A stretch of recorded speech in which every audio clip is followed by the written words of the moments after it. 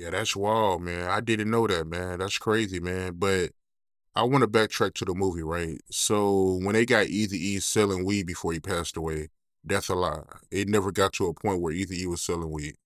Oh no, no, see, no, man, he was a hustler. Like, like, like, he never stopped selling weed.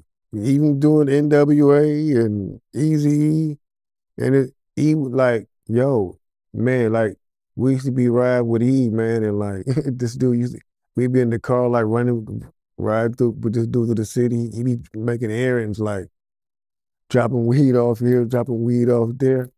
You know what I'm saying? Like so, and he told us one day, he said, "Hey man, if it could be sold, I'ma sell it." You know what I'm saying? Because I'm a hustle. You know what I'm saying? And that's exactly what he did.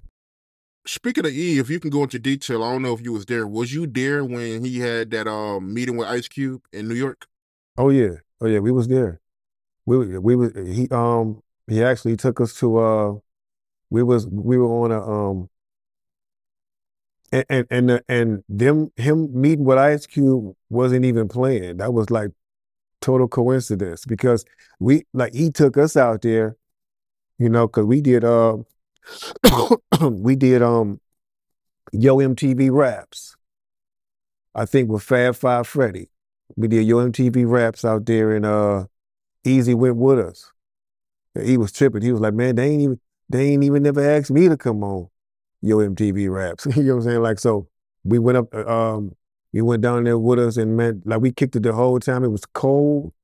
It was real cold in New York. And we all went and bought Easy bought us all like leather jackets, black leather jackets, and we was just walking around New York, you know what I'm saying, in the cold. And we went to the I think the club was a tunnel, I believe. We went to the club. And man, it's crazy because the night was crazy, you know, because at the door, Heavy D, Heavy D was at the door like he was the bouncer, you know what I'm saying, at the club. He just standing at the door like greeting everybody to come in, looking like a big bouncer. I'm like, oh, I'm like, bro, this is Heavy D, bro. You know, like, cause like we still fresh, you know what I'm saying? Like we ain't even had a you know what I'm saying? Like we our single is just out Thuggish Ruggish Bone. Like so us seeing these dudes, we tripping like, bro, that's Heavy D right there. So, you know, we go up in the club and as we walking through the club, I remember this like it was yesterday. I feel somebody like pull on my hood. I turn around, it's LL Cool J.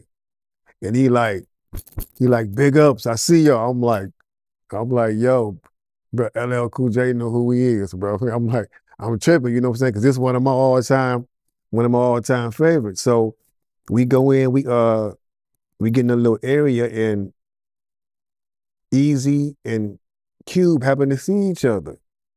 Now, you know, like with all, you know, with the beefs and stuff that's going on, we automatically thinking like, oh man, it's about to go down up in here. You know what I'm saying? But bro, it was the total opposite. Like they embraced and hugged like they was long lost brothers, bro. It wasn't nothing but smiles and you know what I'm saying. They was kicking it. They sat down. I think they had a you know drink or so. You know what I'm saying. And we was off like in the cut doing our set, but we could see them. You know, like talking. It was never no drama. I don't remember. You know what I'm saying. There was never no you know no kind of beef or static or nothing like that that I can recall. You know what I'm saying? It was cool. And that night was cool. Was it true that they was trying to get NWA back together, or Oh yeah, he always told us that. You know, it was his goal to try to have an NWA reunion, you know. Especially when he, you know, was being around us and you know, he was you know, we had the whole group vibe, you know, and we reminded him of NWA, he told us. He was like, yeah, yeah, I mean, me and my dudes, you know. But oh yeah, that was definitely a mission of his, for sure.